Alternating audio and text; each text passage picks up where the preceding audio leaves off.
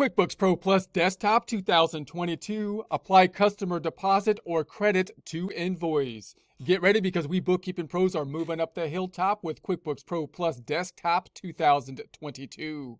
Here we are in our Get Great Guitars practice file, going through the setup process with the View dropdown, the Open Windows list on the left-hand side, Company dropdown, Home page in the middle, maximizing to the gray area, Reports dropdown, Company and Financial, taking a look at the balance sheet standard, adjusting the report with the customization, changing the date range from 01/01/22 to 12/31/22, fonts and numbers, changing that font to 14. And OK, yes please, and OK. Reports drop down, Company and Financial, Profit and Loss, range change from 01/01/22 to 12/31/22. Customizing that report, fonts and numbers, changing that font to 14. OK, yes please, and OK. Reports drop down again, Accounting and Taxes, Trial Balance, range change from 01/01/22 to 12/31/22, and we're going to customize that report, fonts and numbers, changing that font to 14. OK, yes please, and OK. In a prior presentation, let's go to the home page to get the scenario going. We're imagining a situation where we had a prepayment from a customer. You can imagine this situation happening in multiple different types of industries, such as a prepayment for a subscription type of service, for a magazine or an application, or if you have a renting situation, you got the prepayment of the security deposit possibly, which is a similar kind of situation. You got paid for work that hadn't been done. Or if you sell something large, like we're selling guitars, you might then have a prepayment to lock down the sale as we go and then get the vendor to get the custom order. So that's the example we are looking at here. We had various then customers coming in, we're imagining to the store, and they said, we want this specific guitar. We're saying, hey, I don't have that in stock right now, or I can't give it to you at this point in time, but we will talk to the vendor, do what we need to do in order to get that customized piece for you.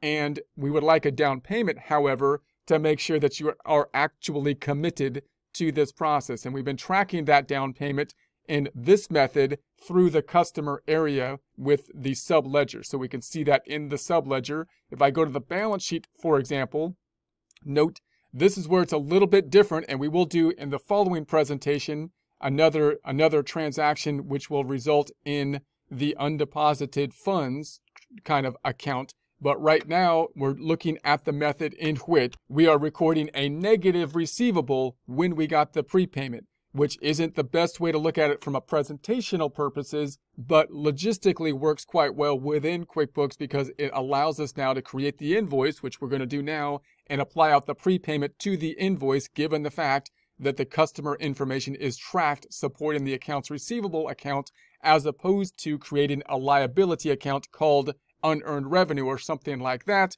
which does not have that same kind of connection that's as easy to do, although we can kind of have another method that we could use. It could be a little bit more complicated. We'll talk about next time. So what we're going to do now is look at the supporting account for this accounts receivable. We can find that in the reports dropdown. We then go to the customers and receivables, and we're going to take a look at the customer balance detail report. And we're going to focus in on Anderson. Anderson has this $300 payment that isn't applied to any actual invoice. That's the prepayment. It's a negative amount here. And note, it's a negative receivable. That's not really quite right for reporting purposes, but it's great that I can apply that prepayment out in this schedule to now the invoice that I'm going to make at a later time. After we make the invoice, this will be back to where it normally needs to be for reporting purposes. So we're going to do that for Anderson at this time. So I'm going to go back to the home page. We're going to imagine then that we did whatever we need to do in order to get the guitar ready.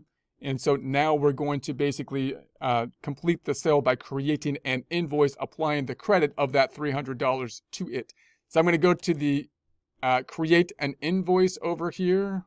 And we're going to apply this thing out to Mr. Anderson. Mr. Anderson Guitars. And then let's do this on the 26th, let's say. And we'll pick the terms. Let's make the terms go into the net 30 on the terms. And then let's pick some items. I'm going to say that this was a down payment. Let's say for an EPSH. I think we still have some of those that we can sell. So let's say like it's for 2 of those. And then let's just do one more. And just to give a little bit more complex of a transaction here, and say this is the good old ELP. Let's give an ELP, one of those. So we still got an ELP in place. Okay, so I think we have that inventory. So there we have it. So then we want to apply the credit. So this would be our normal kind of invoice, but we're saying, hey, I need to apply the credit. And noting that you might also track this, by the way, if I go to the customer dropdown in the customer center. If I go to the customer center for Mr. Anderson, then I might go over here and then also be like looking at this information in this format as well to see the payment that we need to be applying out to an invoice. Okay, so back to the invoice here, back to the invoice. I'm going to uncheck the email here first, and then I'm going to apply out the credit. So I'm going to apply the credit. And it says the changes in this transaction must be recorded before we continue. So it's going to record the transaction first and then hopefully allow us to apply the credit. So I'm going to say, okay, you've changed Anderson Guitar's terms. That's the net 30 down here. This change will reflect your current transaction. Do you want? I'm going to save that as well. I'm going to say, yes, that is fine. And there we have our credit. So finally we get the pop-up for the apply credits. There's the $300 that we got in advance. So we're now going to say, yeah, that's the one we want. Let's apply that one out. And there we have the credit on down below. So now we've tied it in beautifully. It looks great. What's this going to do then? It's going to be increasing the accounts receivable because it is an invoice. It would increase it for the full amount of the accounts receivable, including the sales tax. But this credit is already there, so it's going to be matching out. So we're going to see the invoice for the full amount, which is going to be this 1365, and then it's going to apply out or tie out to the credit. So the net receivable that will still be left after we tie out the prepayment and this invoice will be the 1065, but this invoice itself will still show in the balance detail at the 1365 before the credit is applied out.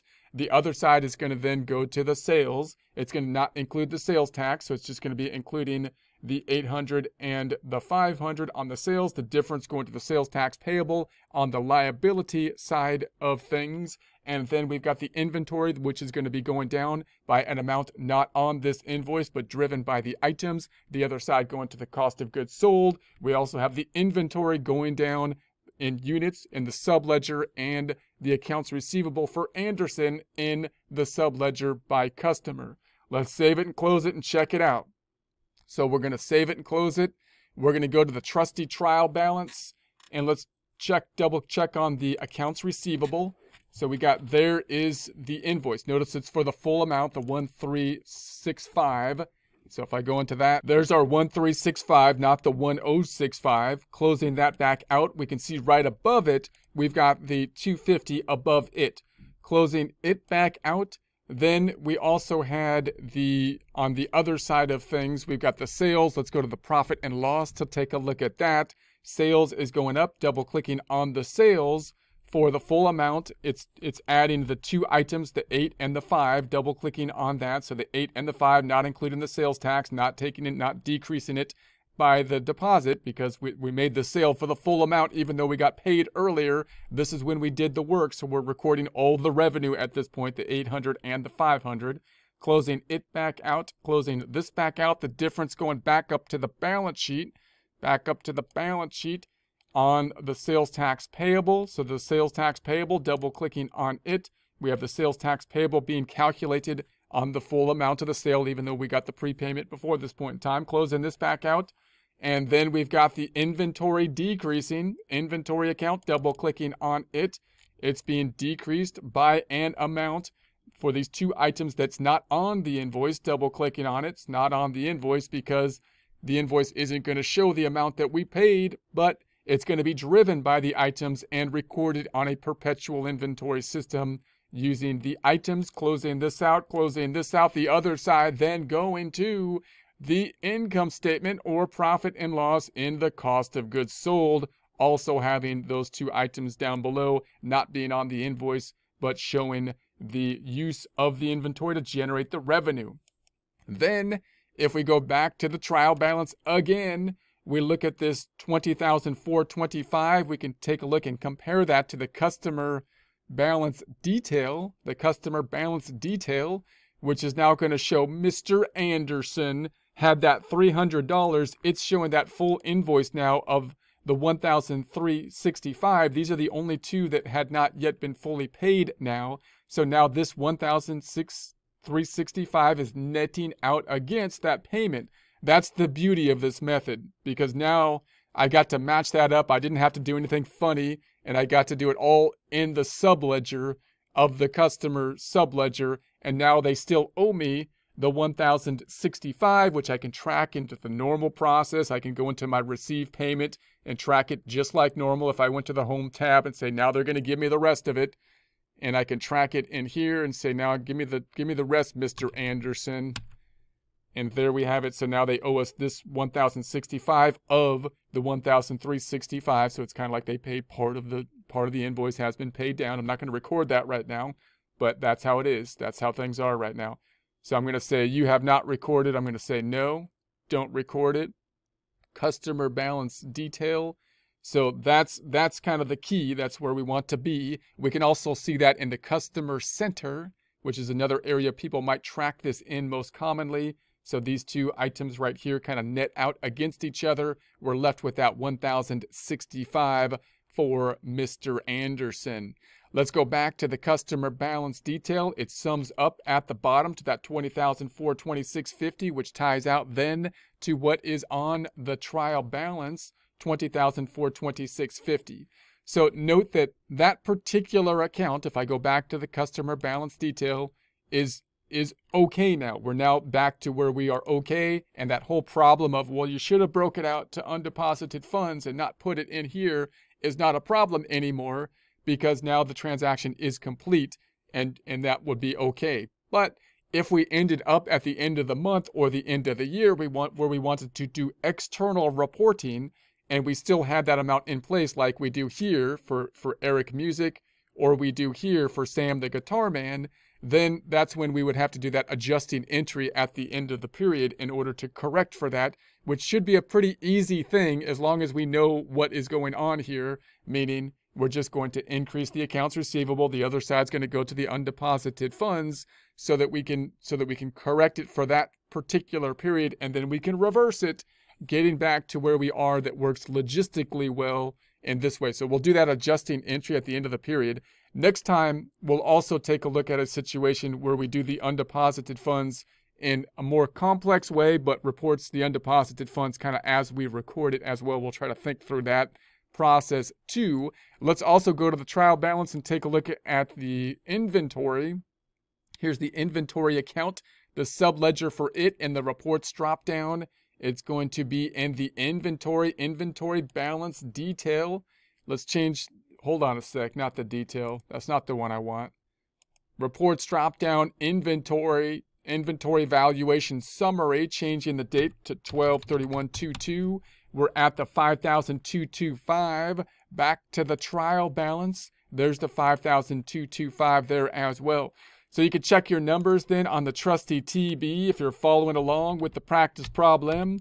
And if there's a problem with it, try changing your date ranges. That's often an issue, or solving the issue. It's often a date problem. We'll be checking the transaction detail at the end of the section, and we'll try to be making the backup files so you can rework problems if you so choose by using them.